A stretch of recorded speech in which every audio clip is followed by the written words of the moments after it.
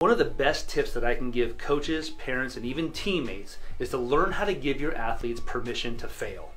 And what that means is this. I want to paint 3 stories for you that I see happening all across America whenever I go to watch games. The first scenario is this. A pop-up in the infield, the second baseman gets underneath it, it hits the glove, and then it hits the ground. They drop the ball.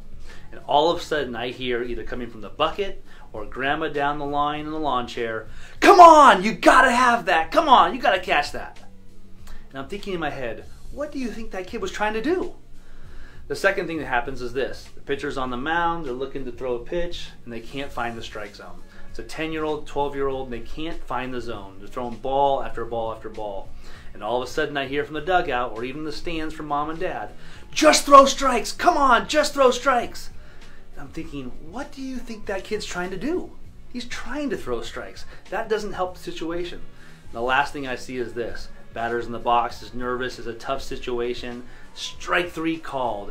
They head back to the dugout, and all of a sudden I hear, "Come on, you gotta swing at that."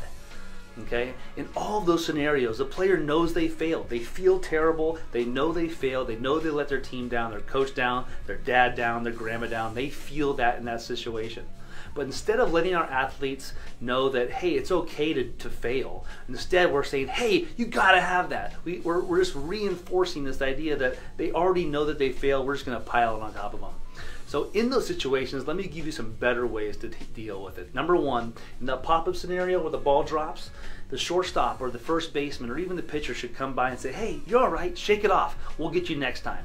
The coach, even from the bucket, can say, "Hey, you're all right, shake it off. I trust you. That's why you're there."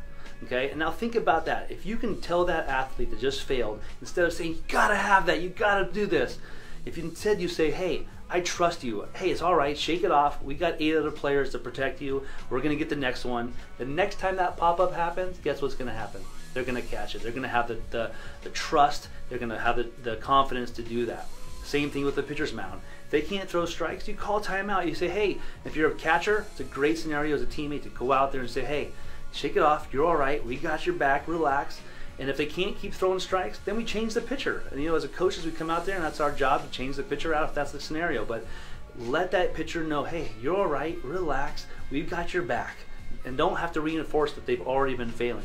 The same thing with the strikeout scenario. Hey, you strike out looking, we get back in the dugout. Hey, you're all right. You're going to get up next time. And so when they go out on defense, they have that confidence. Hey, coach trusts me. My parents aren't going to get mad at me when I fail. I know that I can have the confidence to do that. Parents, coaches, and even teammates, when your teammates or your athletes fail, let them know that, hey, I trust you. You're going to be all right. Shake it off. We got your back.